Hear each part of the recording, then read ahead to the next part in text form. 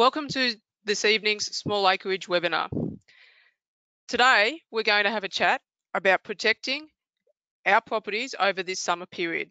My name is Wendy Gill, and I'm the Ag Services Mixed Farming Officer based at Forbes. It's my pleasure to be your facilitator tonight on behalf of the Central West Local Land Services, Biosecurity, Agriculture, and Natural Resource Management teams. For participants, let's take a quick look at the nuts and bolts of engaging with this webinar platform.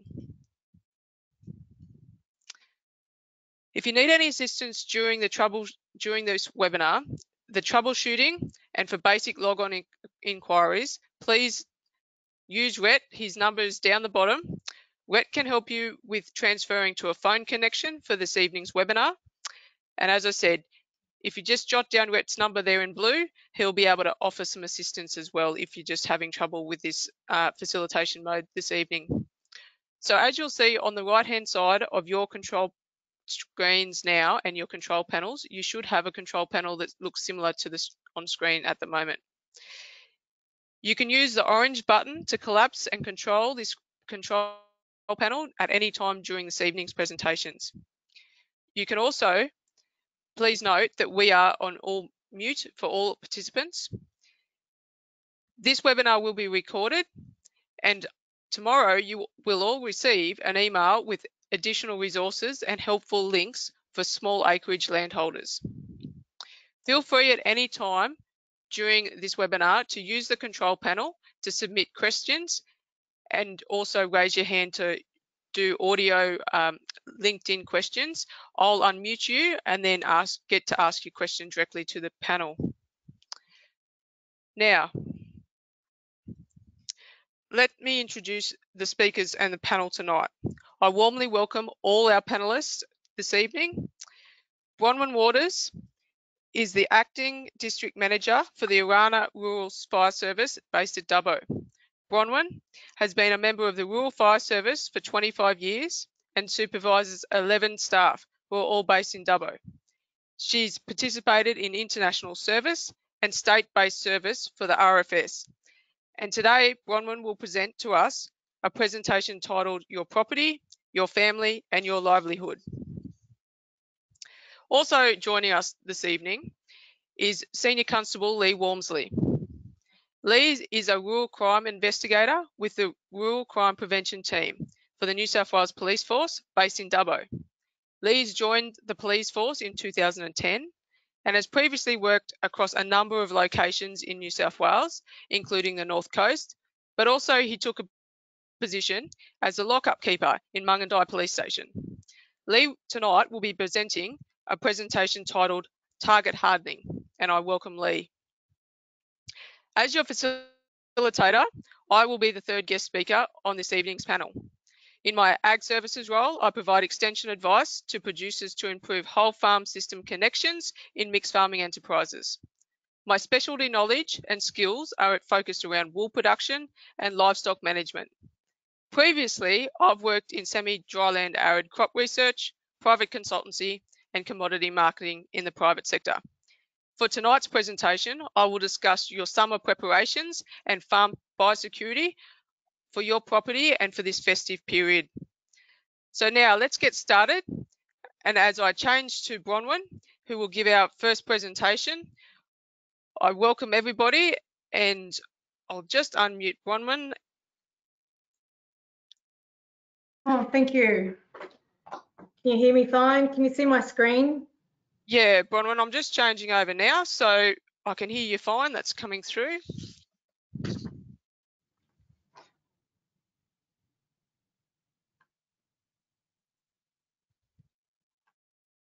So just getting your presentation. It's a little bit slow this evening, but I can see your mouse moving there. So if you'd like to just open your PowerPoint there. So have you opened it or is it display? Should be there on your desktop. Yeah, I've got it open on mine. Right, we seem to not be seeing it. We seem to be having a little difficulty with that.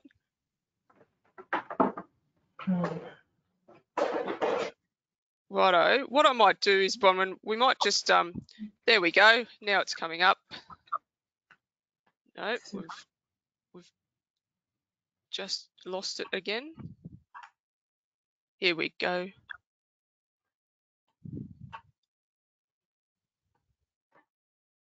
Okay. So I can see your desktop screen. Sorry, everybody. We just seem to be having a slight delay. That should be the full screen for some reason. Right. Okay. While we work out Bronwyn's technical difficulty, I actually might change and we might start with Lee if that's okay, and I'll just sort with Bronwyn see if we can bring up her. Oh, here we go. Bronwyn, we've just seemed to have it's come through. There we go. Right, we're in action. It's technology is a marvelous thing. So we'll righto, Bronwyn. We'll sorry everybody about that little hiccup, but Bronwyn, I'll throw to you and look forward to your presentation this evening. Welcome. Okay, thank you, and my apologies everybody for that little hiccup. It seems to be a day for me to have issues with technology today. So just a little bit about the Orana district. We cover the Narromine Shire and Dubbo Regional Council areas. We have a bit over 1,800 volunteers within the Rural Fire Service, which is about 60 brigades. And at the moment we have 5 salaried staff. We normally would have 7. We've got a couple of vacancies there. So just a little bit about what is fire. Just for the very basics, a lot of you probably already know, but fire, as we teach our firefighters, it's a chemical reaction, gives off heat and light. And it's normally between oxygen and fuel, and it is started and maintained by heat.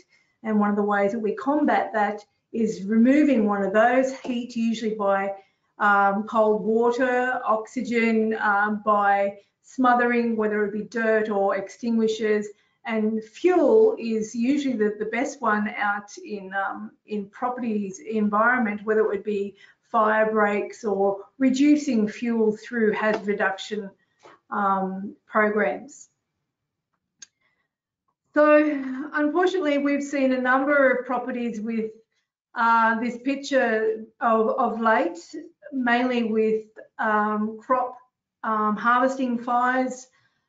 Recently, or like last night, we had a number of a storm that went through with a number of lightning strikes. We ended up with 14 new incidents just in one evening, and this could be the result. So it's obviously not something that most of you yourselves would want to see. So one thing we want to do is talk about whose responsibility it is and how we can prevent having that seen. So out of Section 63 of the Rural Fires Act 1997, it is the duty of the owner and occupier of land to take the notified steps and any other practicable steps to prevent the occurrence of bushfires on and to minimise the danger of spread of bushfires on or from that land. So if you own property or occupy property, it is your responsibility to reduce the occurrence of fire, but also to minimise the spread of that fire and also stop it from spreading into neighbouring properties. And that is your responsibility. So ways that we could reduce the fuel is and protect your assets. And assets, we're talking about whether it be a home, machinery, sheds, grazing properties, crops, fences even. We create asset protection zones. So it's an area of reduced fuel. It provides a bit of a buffer zone. It reduces the chances of ember spotting into other areas, reduces damage to buildings, and it gives a safe working place for firefighters, whether that would be the rural firefighters or yourselves as putting fire out on your own property. This is a really good example of an asset protection zone. It's got good access for landowners to go out of, the household owners, or for firefighters to come into. The SWSL, which is static water supply, is with a pool. That could be a tank or a dam or creek or anything like that. That's really useful for combating fires. And you can see down in the bottom right-hand corner, it's a good example of a not so good asset protection zone where the shed and everything was burnt down there. Obviously, trees and bushland close by is not the best example. Now, the bushfire danger period starts in the 1st of October. That's the statutory starting, and which is the same in the Arana district, and we go through to the 31st of March. That can be adjusted occasionally if there is extended dry weather towards the end of March or increased rain. We can reduce that, bring that forward a bit. And the bushfire danger period often gets confused with fire bans. All the bushfire danger period means is that you will need a permit to light a fire in the open.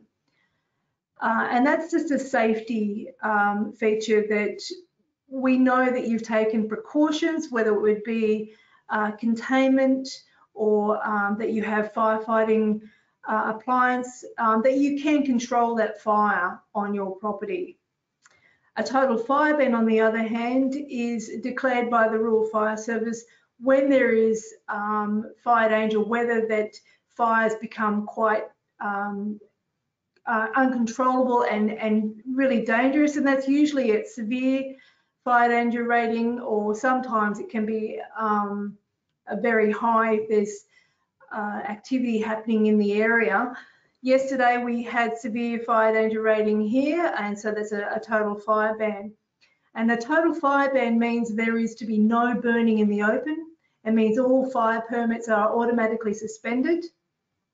And it also means that anything that's hot works like welding or grinding or anything like that, that's not to be permitted as well.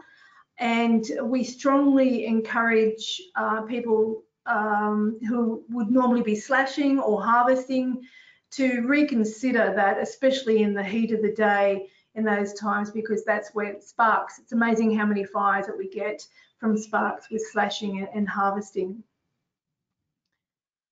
Now I'm just going to go through a few of our publications. These are all available on the public website or through the local fire control centre. We can send them out to you, or you can pick them up.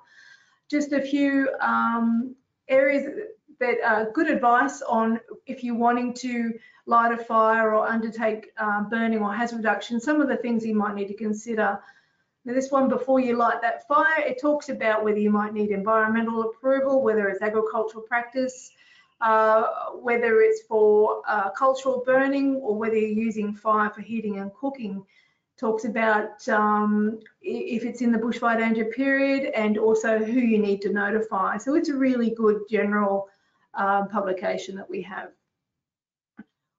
Talking about environmental approval, there is a lot of legislation to consider when you're wanting to undertake hazard reduction, especially with, whether it be burning or by mechanical means.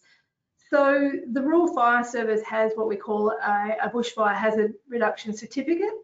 It is a streamlined process that goes through a step-by-step application that has a series of questions that you answer to the best of your ability. Things like where the hazard is, what assets are you trying to protect, how you want to reduce the fuel, whether it would be mechanical or, like I said, burning, when was the last time it was burnt, if you know of any threatened species or Aboriginal or cultural heritage or anything else that you might know of there. And then we'll assess that and either issue an environmental approval to undertake that hazard reduction, or maybe discuss with you if there's any complications, how we might be able to achieve that. And this is completely free. Some of the other standards I'll just flick through quickly. We have ones about pile burning, about size of pile, where to place it, where not to place them, obviously, when to burn, how to burn, that type of thing. We also have standards for low intensity burning. So if you are going to burn paddocks, grassland, anything, any vegetation type thing, whether it might be for agricultural purposes to encourage green pick to grow, or whether it might be for stubble burning after a harvest. Sort of trying to get low intensity. It has a lesser environmental impact, but it's also a safer way to undertake burning. So that's a really good publication as well. Now I'm going to talk about, just quickly go through the bushfire survival plan. This is the newest one we have at the moment, and it's more about your family, your property, your livelihood, and things that you should consider in preparation for the bushfire season. So we talk about 4 simple steps to making a bushfire survival plan.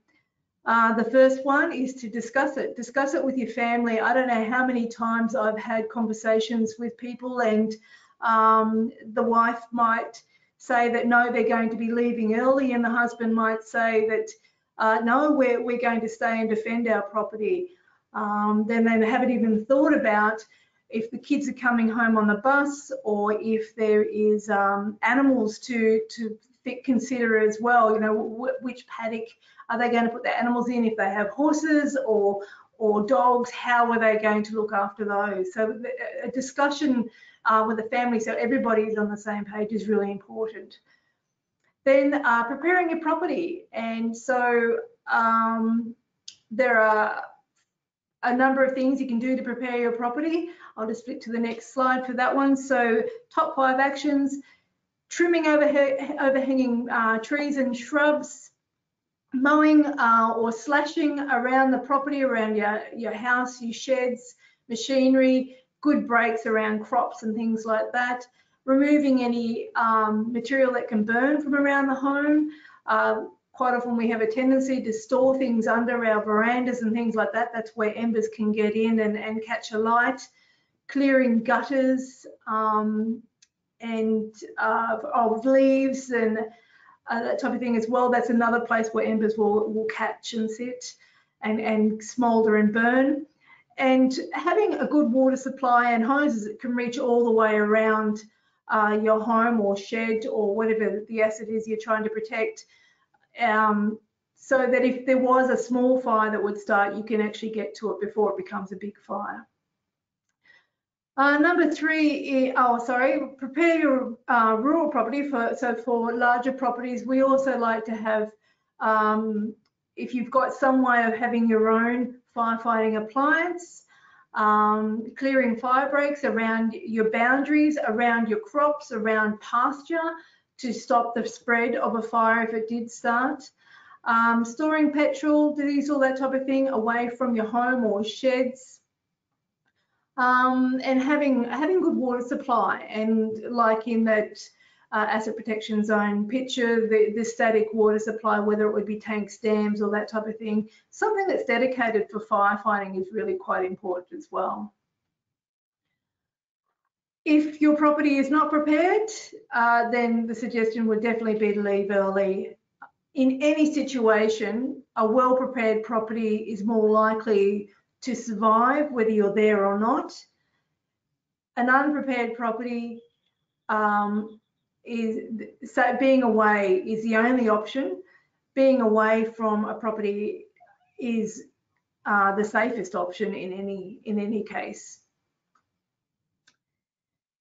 One thing we like to have people understand too is the bushfire alert levels. Now, I've got 2 pictures there. They're all exactly the same of alert levels, except we've got the current ones, which are the top 3: advice, watch and act, and emergency warning.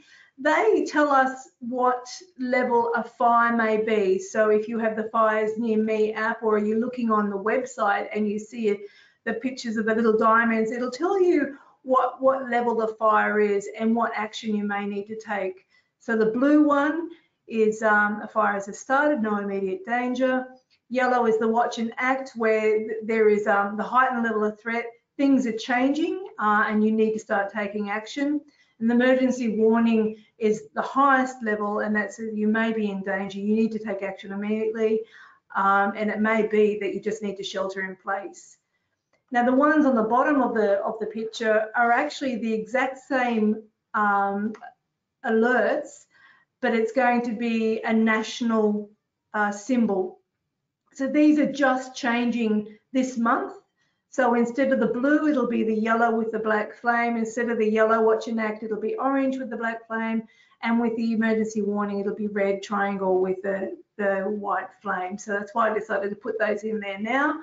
On the app, the new ones are showing, but on the website, it's still the old one. That will change over the next few weeks. Another thing we like to give advice about is staying alert. I know in the heat of the day, sometimes we tend to go inside with the air conditioning going, close the blinds and keep cool. Unfortunately, there could be something, a plume of smoke coming over the hill and you don't know about it. So keeping up to date with what's going on is really important. If you do see an unattended fire or a smoke plume, ring 000 is obviously the best option to get resources out there.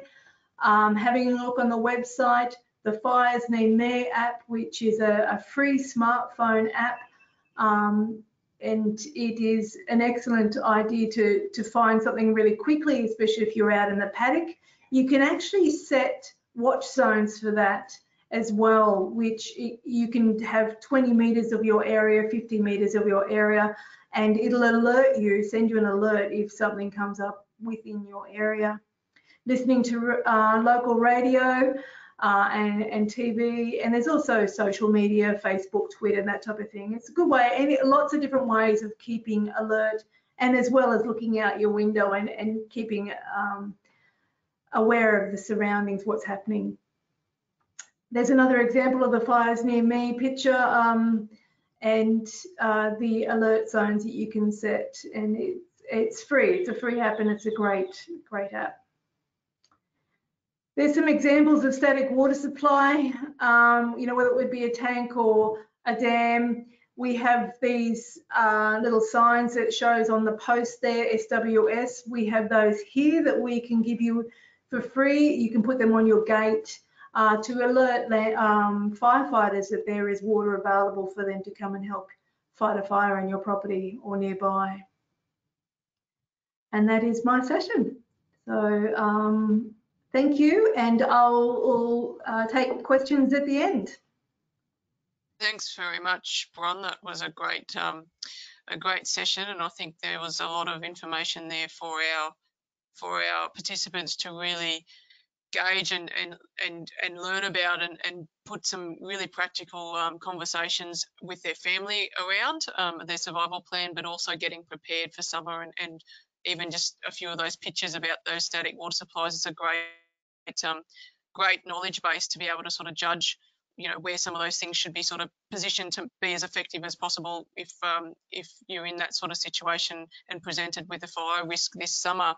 So I'll just hand over to our second presenter, and we'll move to Senior Constable Lee Walmsley, and I welcome Lee to this evening's discussions. Just sorry, Lee. Hopefully your screen should be there, and just got you off. Your microphone's on, and your webcam should be activated as well. You're right to start whenever you'd like, Lee. Your webcam does appear to, your webcam does appear to be not liking this evening's little idea to present, but we'll persist and go. And yeah, you're welcome to start whenever you're ready. No worries, thank you. I'll just open this up.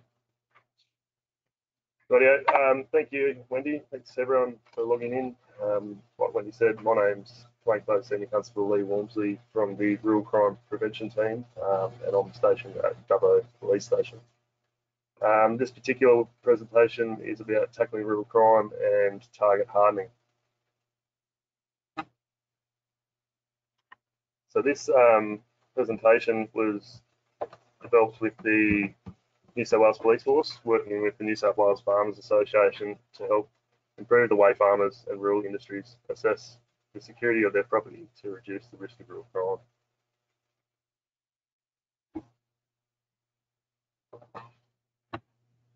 Just a brief history of the Rural Crime Prevention Team.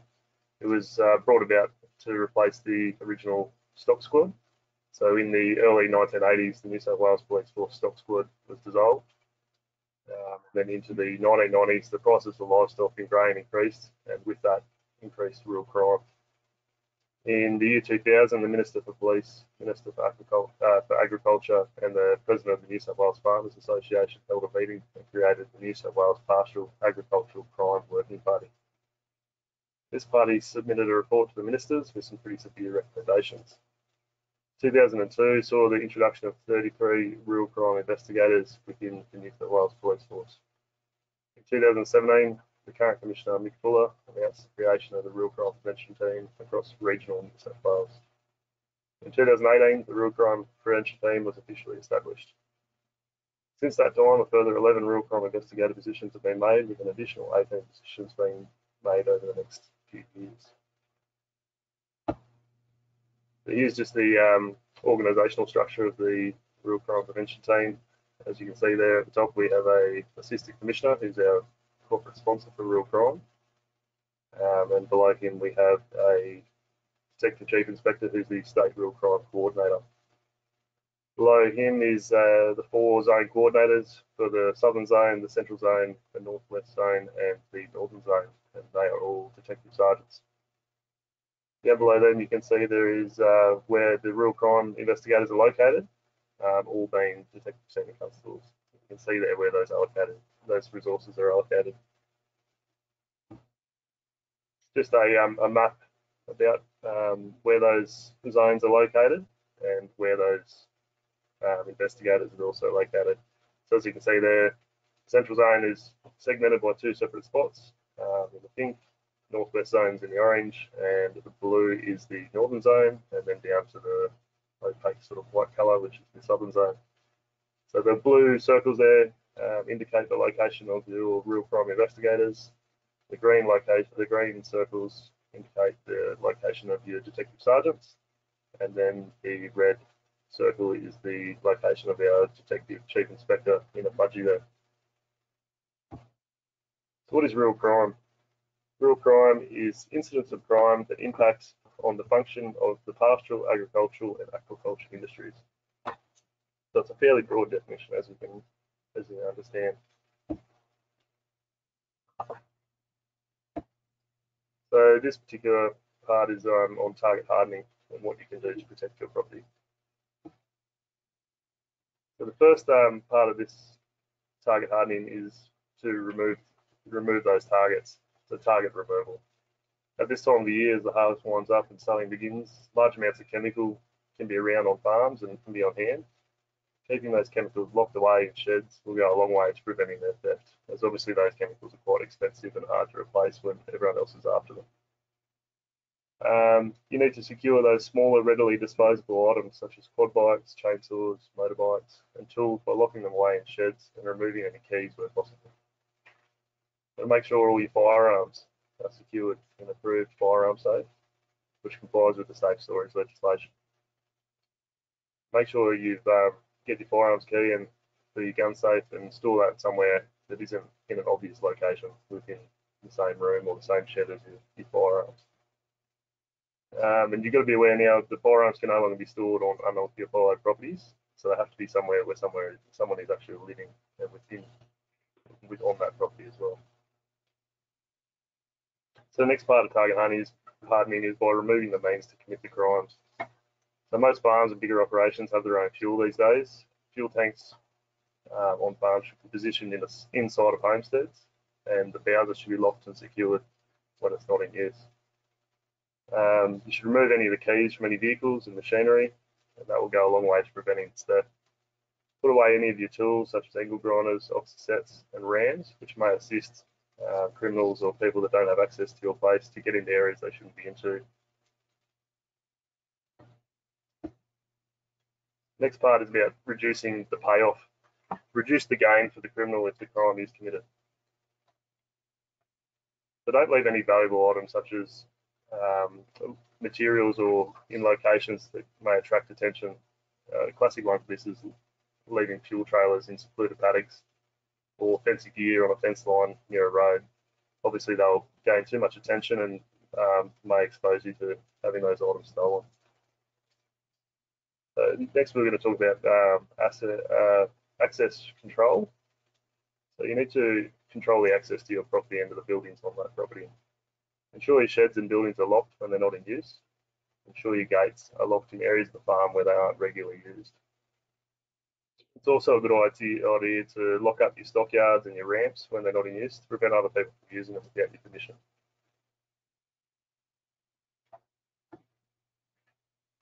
The next part's about visibility and surveillance.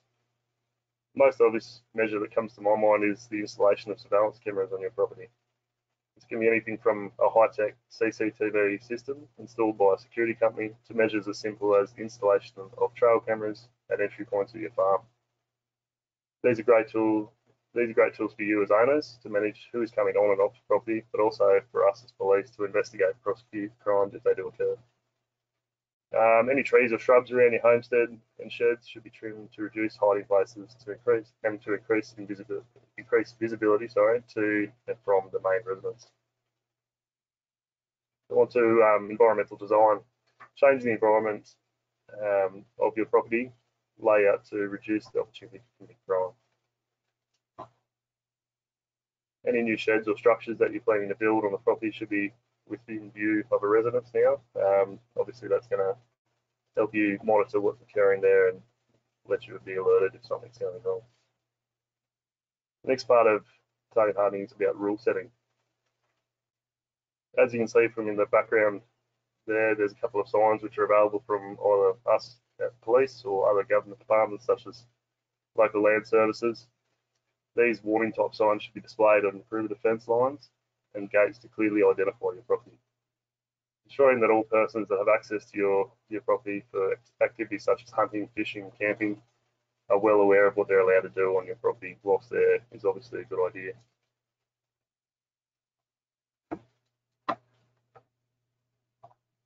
So increase the chance of getting caught.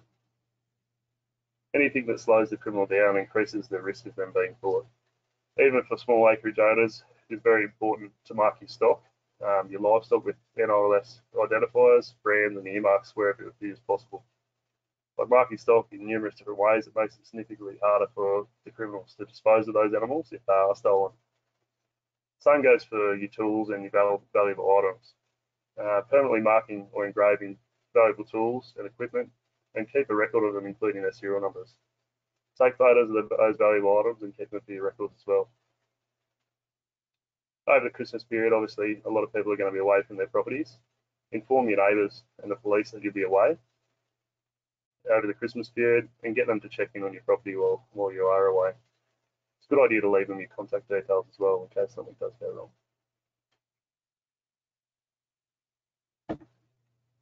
Just a couple of ways. Obviously, you can get in touch with the police. The obvious one that's been around for a long time is 000. If there's an emergency on your property and something happening now, 000 is the best way to get in touch with the police, or 112 if you're on a mobile phone. The next way is the police assistance line for non-urgent reporting of crime. So that's where something's occurred. It's no longer an emergency situation. You just like to report it. That's the best way to go about that. You can do it from the comfort of your own home over the phone. The next way is Crime Stoppers, is to provide information anonymously to police about any information you may have or to report crimes that have occurred. That's 1-800-333-000. And the last way that you can obviously report is through the community portal, which is online, again for non-emergency police reports. And it's obviously a secure way to do that as well. You can always call your local police station or pop into your local police station and talk to your local police there. Or if you're in a location where the real crime investigators are, feel free to pop in and have a chat with them about any issues you may have. Just how to get in touch with us on Facebook. This is our Facebook page here. It's quite an active Facebook page and managed by our policy officer who does a fantastic job. She's always updating it and letting people know what's going on with us and what we're up to and what's happening in the real crime space. Thanks for logging in. If you have any questions or anything else you need information on, just feel free to ask again. Thanks very much. Thanks, Lee. That's some great information as well, where even just those contact numbers I think are really worthwhile just jotting down and being able to refer to use the correct number for whatever the type of the inquiry you have. But yeah, so I thank you very much for giving that presentation. Just turn some screens over here. So I look forward to asking Lee some questions. We've got a few starting to come through for the question and answer session after my presentation. So we'll get stuck into that and really look forward to being able to hear some of the answers to both Bron and Lee's questions tonight. So let's get started and look at your summer preparations for your property and farm biosecurity risks for over particularly the festive season, as it's fast approaching and we're now well and truly 2 days into summer. So summer preparations for producers in terms of their small acreage, I suppose we've got a couple of different areas depending on your type of little enterprise that you run. There is a majority focus around a lot more things to consider if you've got livestock and animals on your property while you get prepared for summer and for the festive period. But certainly for anybody that doesn't have livestock on, things like that you'd need to check and be aware of around your domestic and household areas could be going and regularly checking your pumps and the water storage, again, similar to Bron's discussions about where they're positioned, how full are they, and general maintenance requirements on those, so then you can get the best use out of those while we're particularly in this hot weather and in the summer season. So if you've also got no livestock, other types of summer preparations that you can do around your property include obviously any service and maintenance might be on some pumps, or getting some of those chemical stores up to date and everything put away, and not only for crime risk and for fire risk, but also just for making sure if you are having visitors on farm that people and young children are safe in terms of accessing keys and those sorts of things on farms, and even just storage of those chemicals and you know any potential hazards that may be floating around that you know about, but maybe other visitors on your farm may not know or be readily aware as that they're there and the danger that they present. So if you have livestock, in terms of summer preparations, the thing to probably check off and be prepared if you're going away, particularly making sure that you've got enough feed on hand. I know we've had a fantastic season this year. However, a lot of our grass pastures, and if you have got any smaller acreage of little crops that have been harvested, those have obviously reaching the end of their life stages and growth stages. So they are becoming drier and of less feed value to your livestock. Therefore, then, you may need to still consider having some access to some feed on hand, whether that's some hay or some grain, to be able to not only feed your livestock over this summer period to get and maintain some production benefits for yourselves, but also to ensure your livestock stay healthy and for any welfare considerations as well. So if you are going away, please consider obviously making sure you've got those stores available, and that you've checked all those stores, because we've got a lot of businesses that obviously shut down over the Christmas period, and so readily available sources of those feed, if you go to source them, may not be there when you actually need them. Other issues or things to consider, I suppose, is water, and I'll touch on that a bit more in our presentation tonight, and also thinking about maybe weed risk. So if you're moving livestock or about to move livestock into a new paddock to get the best available summer feed onto some new pastures, that sort of thing, I'd really strongly advise you to go into the paddock first, go and check it, particularly if before you're going away, or even as it is a new paddock, go in and check the paddock and look for any potential risks around weed toxicities and poisonings. Often over summer, we see a large increase with these summer storms. They often bring a germination event of a lot of weeds as well.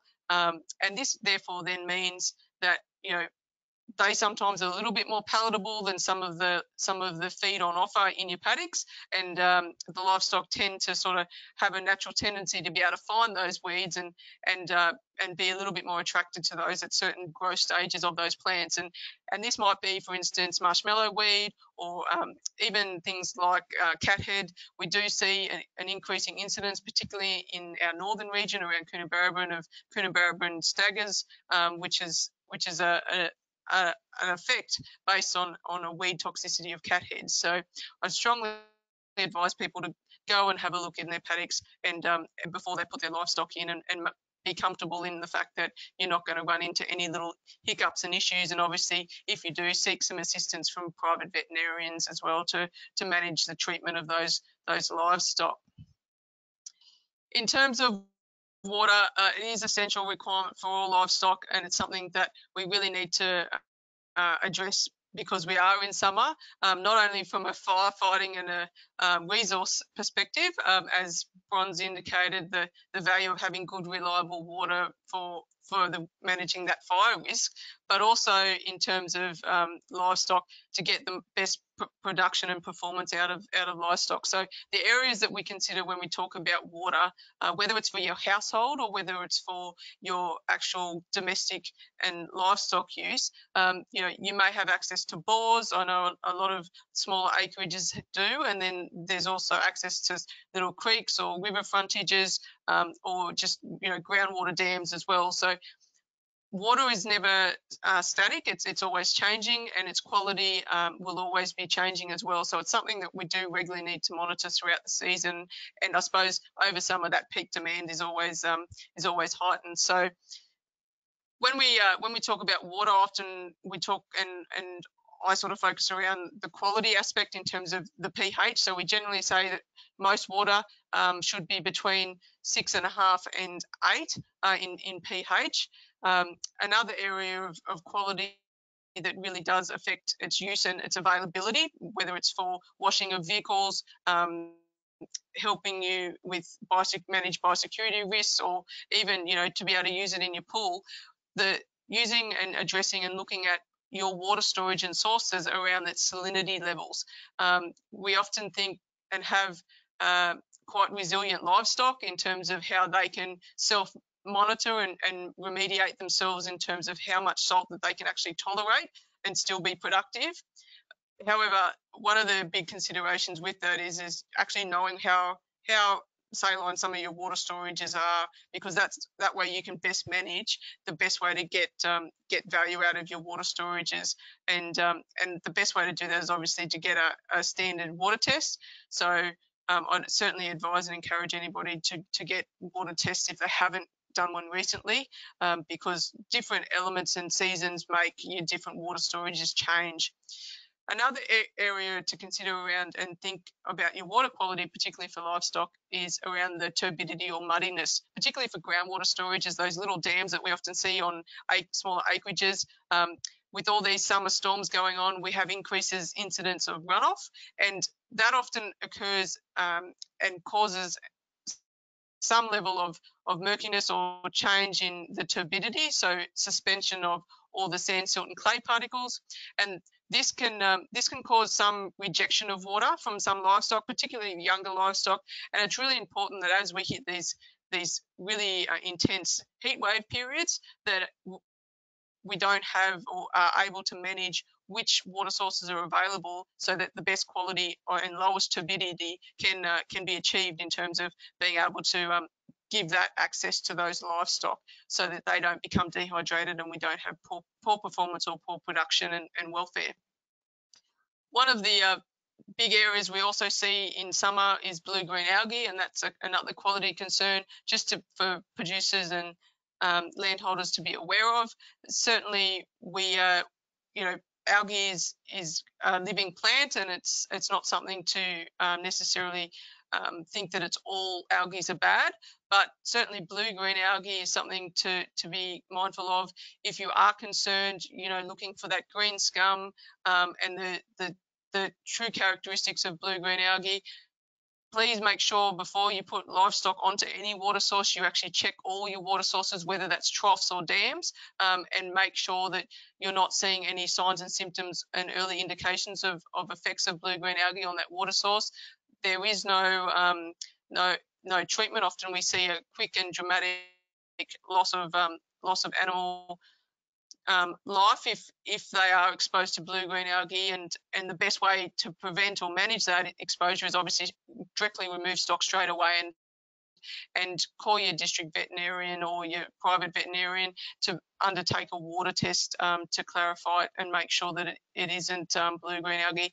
There's a lot of toxins that are released, and often that change can be quite quick, and there's no sort of direct relationship with different weather events. So it's something that occurs over summer and not necessarily always in the same type of environment. So I'd really urge all landholders to really just be aware over summer of the blue-green algae risk, which will increase as the season gets hotter.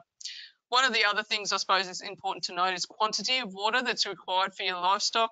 So you can see there on the table on your right, sheep need about 4 litres maximum consumption per head per day, and depending on if they're lactating and have lambs at foot, their consumption needs actually increase up to 10 litres. Cattle, for instance, again, lactating cows and can need in summertime up to 100 litres a day, and also young stock, around that 50 to 80 litres a day, depending on their weight and a few other factors. Interesting to note, horses as well are a big requirer of good water, so they also need about 50 litres a day. And obviously, the hotter those conditions, we need to manage the quantity in terms of peak flows and peak requirements in terms of when those livestock are actually trying to access the water source. So it is important that producers, whilst you can, go and check and regularly clean or perform some maintenance on any of your water storages. So regularly cleaning troughs out will improve not only the quality but also ensure that you're maximising and having peak flows in terms of having, properly accessing float valves and good pressure through any pumping systems that you may have on farm.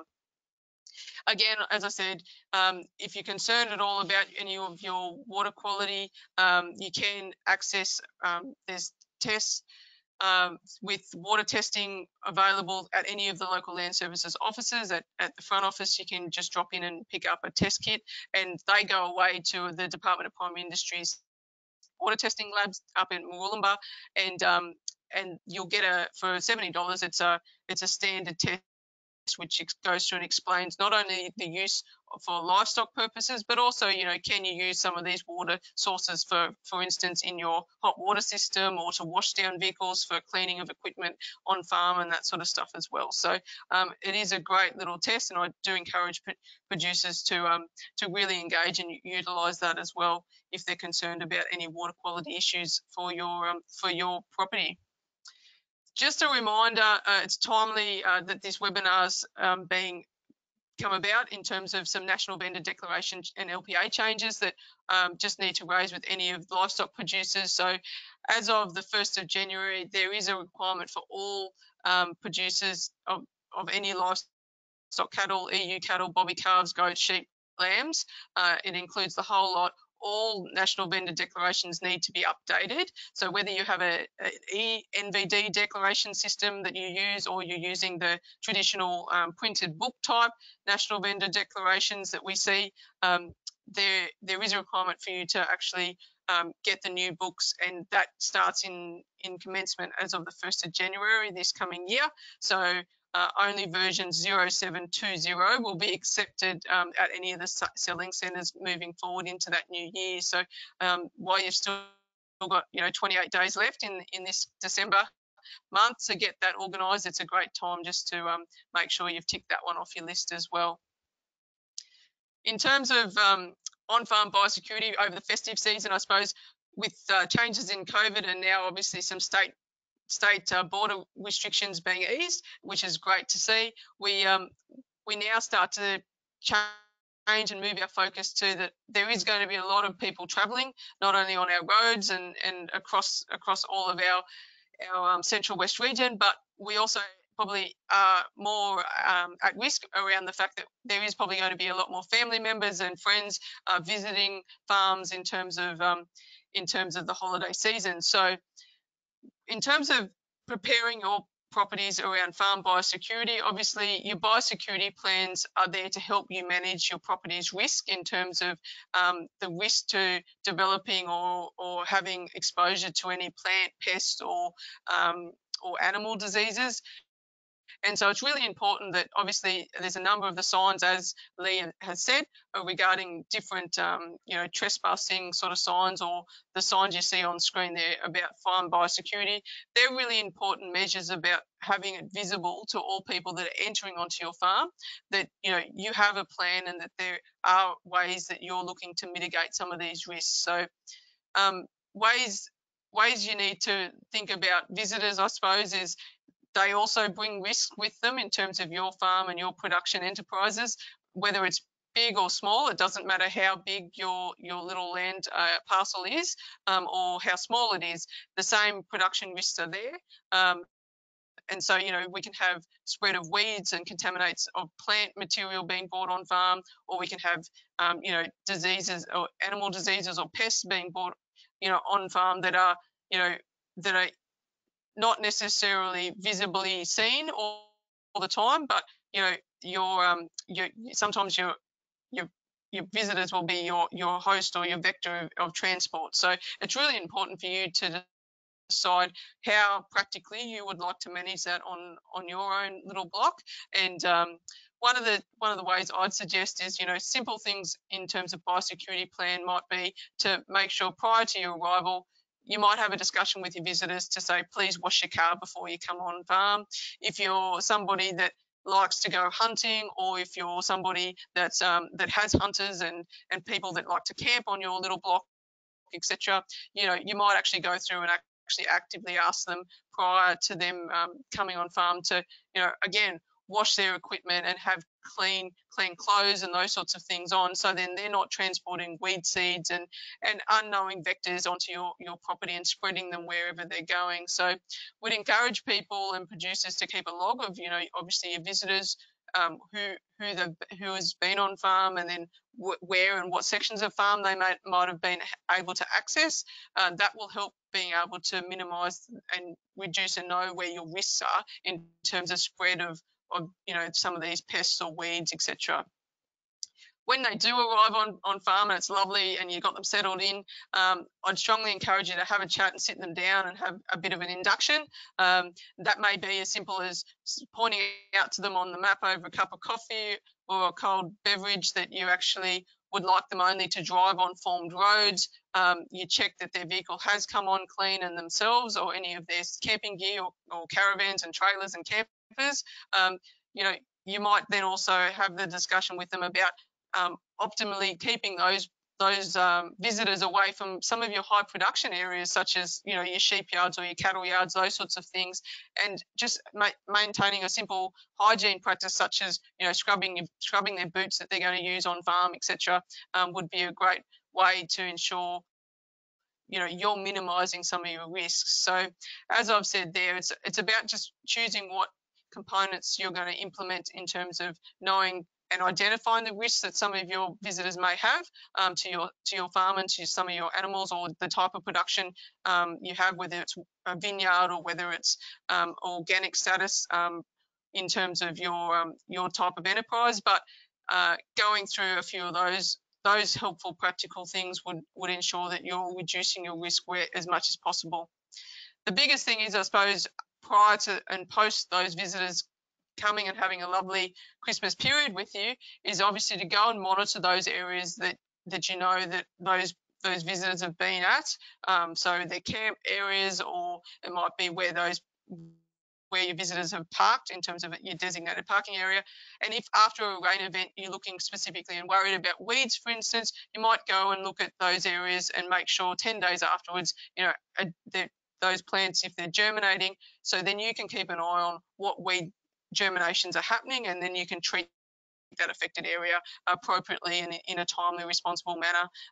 If you are worried at all and you do find that you are concerned or that you have an incident where you think there's something unusual, you can report any suspected emergency animal disease or exotic plant pest that you're worried about to any of those 1-800 numbers that I've got on screen now as well. So I'd strongly really encourage you, if you haven't got a biosecurity plan or if you're partway through making one that suits your individual enterprise, to go to the Farm Biosecurity website, which I've got on screen. It's got some fantastic little videos and resources in terms of, and templates that you can use in terms of choosing what enterprises that are on your little area and farm, that then you can make sure that you're ticking off some really practical ways of addressing biosecurity on your farm.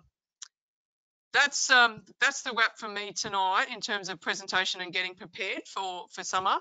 Thank you for that. I'll now go and invite both Bron and Lee back on to our panel, and we'll just get into a question answer time as well. I've got a number of questions coming up, so righto. So I'd like to ask the first question of Bronwyn, if I can. Bronwyn, I've got a question here from Gary. Bronwyn, Gary said, can he still do any hazard reduction burns at the moment, and what conditions should he wait for that burn to be most effective in terms of achieving, a safe burn, but to achieve a good hazard reduction? Is that still possible in now that we've hit summer and we're 2 days into summer, or is it something that needs to be assessed on a case-by-case basis? It is a case-by-case basis. If you'd asked yesterday, I would have said definitely no. Today, if yes, it could very well be. The fire danger rating was only at level high. So it really is to apply for a permit at this time of year, and then just keep an eye on the weather and plan ahead of when you're going to do it and what the next few days might be. After you're burning as well, sometimes we might have some smouldering logs or bits and pieces left behind afterwards, and then if we get some bad weather, that could get away on us then. So sometimes you can just give us a call, or on the public website as well, it will say what the fire danger rating is. Anything of very high and above, so very high, severe, extreme or catastrophic, will automatically suspend a permit. So it's only could be up to fire danger rating of high. Then yeah, once it gets into severe, that's when we get total fire bans. Great. Okay. All right. Thank you very much for that, Bronwyn. And I'll shoot the first question to Lee. So I've got here, got Glenn here says, my property is hard to find. How can I make it easier for police to find my property if needed? What's some advice for Glenn in that circumstance? Yeah, thanks, Glenn. Obviously, there's a number of ways you can make your property a little bit more identifiable and make it easier for the police or emergency services to find it. The most probably obvious one would be to get a roadside mailbox number. In towns and in rural, in urban areas, they're pretty common. Everyone has them, but in those sort of remoter rural areas where the bigger properties are, not everyone has them, and they might just go by property names. Property names don't really mean a great deal to the police or to other emergency services. Sometimes we record property names on our system, sometimes we don't. And there might be 85 different wilgers in Western New South Wales. So it's really important to try and get that roadside mailbox number out the front of your property, so out the front of your main gate, and get it printed on either your fence posts or your gateway, so everyone knows exactly where they're going. If there's an emergency, we know where we're going. The RFS know where we're going. Sometimes it's also not a bad idea to get your GPS coordinates to your homestead. Might be a bit overkill in some people's regard, but on the bigger properties can be massive, and it's pretty hard to find the main homestead. especially on those bigger properties where there's numerous homesteads or, there's roads going everywhere. So getting that GPS coordinate and putting it on your mailbox or out the front of your property isn't a bad idea either. Just so straight away, if the police or the RFS turn up to responding to an emergency, we can punch that in and we know exactly where we're going. So that'd be the best way to go about it from that regard anyway. Great. Okay. All right. Not a worry. And so, Brian, I've got one here from Stephen. Stephen asks, can my local brigade do hazard reduction for me on my property? They can do. Obviously, being volunteers, we have to take in consideration of what their availability might be.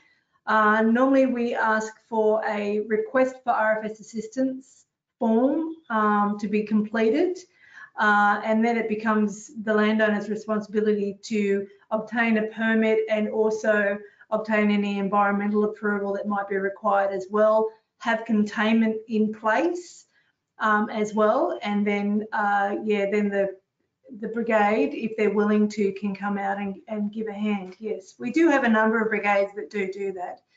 Obviously, if you were to ask you in these weeks that have been around at the moment, it may not, because they're quite busy with harvesting. But yeah, it all depends on their availability. Yeah, right. No, that's a great source of knowledge there. So Lee, I've got another question for yourself. They're coming in thick and fast here. So I've got one from Chris. It says, can I use a surveillance camera along my road access? I know you touched a little bit on surveillance cameras. So what's the restrictions and sort of best practice around surveillance cameras? Yeah, rightio. So in terms of surveillance cameras, it's dictated by the Surveillance Devices Act. And if it's on your property, if the position that you're planning to put that camera is on your property, there's no dramas. You can do that anywhere you like. There's no restrictions on your own property of where you can do that. Just need to be mindful that obviously if that camera is pointing into public property, so a main road or public road, that's something you need to be aware of. You can still do it, but it's just in terms of what we might be able to do with it later is what it comes down to. So my advice would be, if you are planning to set one up, it'd be put it on your own property and face it towards your property. If there's a reason that you need to face it away towards onto public property, then obviously that's something you need to consider. But yeah, by all means, on your own property, there's no restrictions of where you can put them and what you can gather and use from them. Right. Okay. Great. And another question here for Bron is, how would a new landholder, particularly with January seems to be moving month as well, I suppose a lot of people move houses and take on new ventures in the new year. For those landholders that are smaller, how would they actually go about finding out what brigade sort of covers their little small landholding in sort of a close proximity to a town, like Dubbo, but they might have a 25-acre block a bit further out? How would they sort of work out what brigade might cover that area, or how they might get involved with their local RFS for that little brigade? How's the best avenue with that? Yeah, I think the best way is to ring the Fire Control Centre here. The number for that is 6881 3900. Probably should have put that up in my PowerPoint. And we can look up your address in the area and give you the contact of the local brigade captain for that area as well. Yeah. Okay, great. And I've got to just leave a question for yourself as well. From Jennifer, it says, what do I do if I see someone on my property, can I detain them? Yeah, it's a good question, Jennifer. We get asked that quite a bit. The easy answer, or the short answer, is yes, you can, but it wouldn't be my advice. Purely because there is a provision in the legislation for civilians to conduct their own arrests if the offence has been detected. However, you're leaving yourself open to liability, and also not only that, but your own safety is probably more paramount. What it comes to.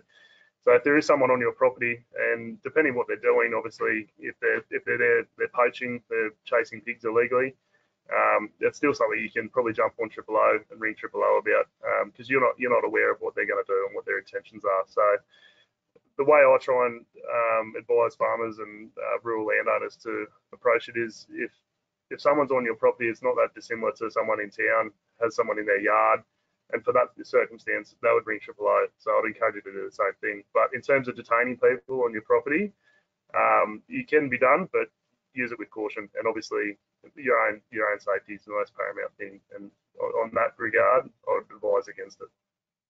Yeah, definitely. Safety first. In terms of personal safety is always the best evasive action, I think. Righto, so I've got Christy's sent a message in, and it's actually aimed towards me. So I'll take the next question and give you guys a breather, Ron and Lee. It says, where can I get, from Christy, where can I get my water testing kits to check on my water quality? So in terms of that, so water testing, you can get, if it's for household use only, because there are some certain tests to do with health regulations and that sort of stuff. If you're worried about household water sources, you need to go through your local council. However, if you're looking for stock and domestic use and for your rural land holding, that sort of stuff, and nothing to do with, say, your household testing of water, you can come to any local land services office or ring the DPI water testing lab, and they all local land service offices have some water test kits available, and it's just pick up the little canister. It's got a bottle in the canister with the paperwork, and it's just simply taking a sample, and certainly if you need some information about the best way to take a sample out of a dam or out of your different water sources, you can find some resource articles about how to best to do that on the local land services Central West website as well. But you take the little sample, fill the jar up, and essentially put it back in the canister with the filled out paperwork, and seal it all up and send it in the mail, and that'll go off to the DPI water testing labs. So I hope that's cleared that one up for you, Christy, as well. So Lee, another one for yourself. It says, if my sheep get into the neighbours and I can't contact them, can I just go and get them out without permission? This is probably really... Yeah, that's a bit of a tricky one as well, and something that obviously the local land services deal with a bit as well. It depends, really. The short answer is no. If your sheep or your cattle have strayed into your neighbour's place without their permission, you really can't enter their property. A lot of times, people are really understanding in farming in rural areas, and there's pretty good relationships between them, and they can come and go from each other's properties, and that's pretty accepted. But from a legal standpoint and a legal side of things, no, you can't just walk on and round your own stock up. If you have, you can see them on the other side, or you have suspicions of which way they might have gone, and you can somehow confirm that, you can apply to get a stock recovery order, and that's usually through assistance with the LLS, I believe, and then obviously through one of the local courts to determine whether or not that's needed or not. But short answer for your question, no, you can't just walk onto your neighbour's place and round up your own cattle or sheep. Right. Okay. All right. That's probably really timely information to get that nice and cleared up, I think. Lee, another one for you. This one's from Peter. It says, I'm worried about my firearms being stolen while I'm away for Christmas. What can I do to protect them from theft? Yeah, no dramas, Peter. Yeah, there's a couple of things that you can obviously do. Like I touched on a couple of them in my presentation, but the main thing, and it should be done every day anyway as a firearms owner, but making sure that you have a firearm safe that complies with legislation, and making sure that safe's secured well to the structure, and the way that's secured is actually complying with the legislation as well. If you're heading away for Christmas, obviously it'd be a good idea to take the keys. If there's keys to that safe, take those keys with you. Don't leave them at the house. So then obviously that reduces the risk of someone finding those keys if they do break into your place.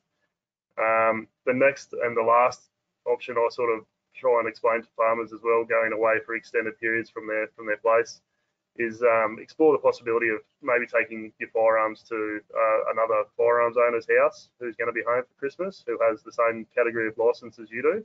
If they're going to be home, they might be in a better way to protect them and look after them. Also, another option is if one of your local gun clubs, if you're a member of one of those, they might be able to store them for you over that period. And also, any licensed firearms dealers do sometimes take in those guns to secure them over that period. Obviously, some people go away for some time over Christmas, up to 6 weeks or more. So that would be the main points that I'd probably get across of ways to go that little extra step, because at the end of the day, the security of your firearms is up to you and it's your responsibility. So that's what I'd be looking at doing. Great. Okay. Thanks, Lee. That's yeah, really, I think, timely information about getting yourself sorted out and producers getting the right steps in place in terms of firearm and safety over Christmas period. So, Brian, I've got probably one of your last questions, I'd say, with the time ticking along. I think we'll just take one from you, and I've got another one here for myself as well. So, Sally's asked, where do I get a permit from if they're looking to get a permit now to do some hazard reduction burns, etc.? Where should they be going first to link into that?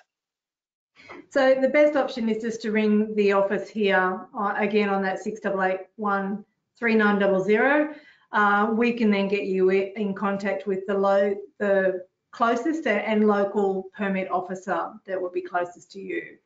Yeah, they're normally a volunteer of the local brigade, and they normally stay a permit officer for quite some time. So once you get that contact person, you can bring them for other permits in the future as well. Righto. And because we are going across the whole of the Central West region, is it advisable that if we've got some smaller landholders from, say, around Coonabarabran or up in that region, where would they be ringing the Dubbo sort of district local office there, or should they be ringing another sort of contact, Brian? They would ring the Castlereagh zone area, and you could probably find which area you're in through the public website.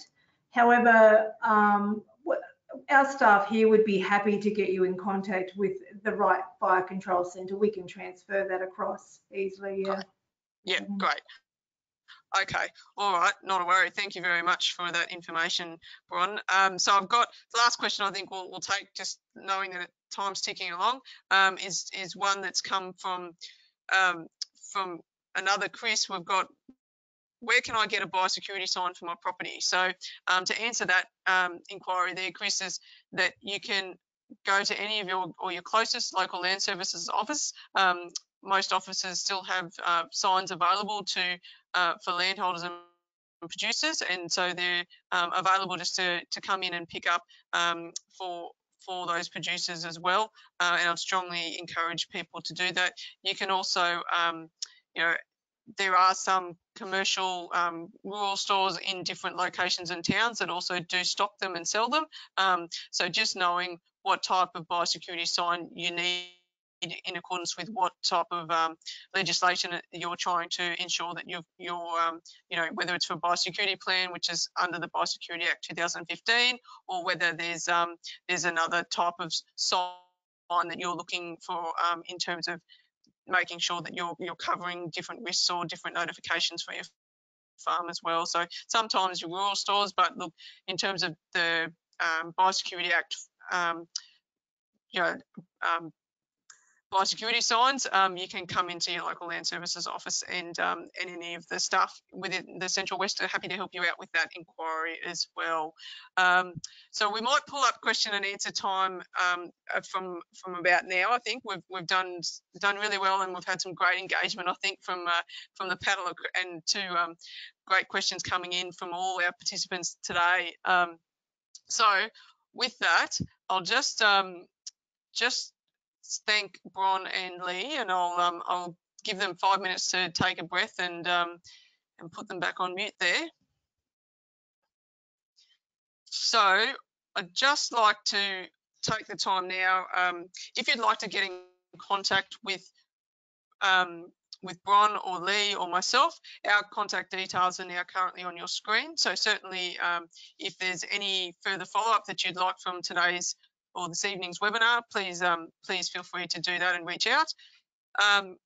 Certainly that brings us to the end of this evening's webinar. So I'd really like to thank our presenters, Bronwyn and also Senior Constable Lee Walmsley.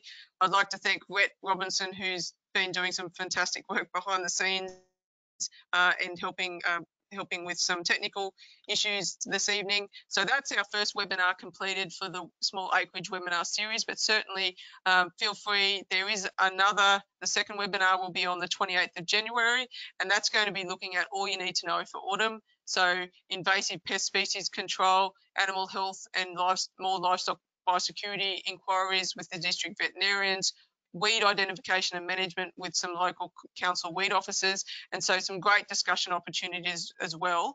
And we look forward to having those discussions with you in about a month's time into the new year, and certainly and getting started on the right foot with those types of discussions. So again, I'd sincerely like to thank our panelists this evening, and I'd also like to thank all participants for their time and hope that you've found this event engaging and certainly worthwhile. I look forward to hosting you in future Local Land Services webinars, but for tonight, thank you and good night.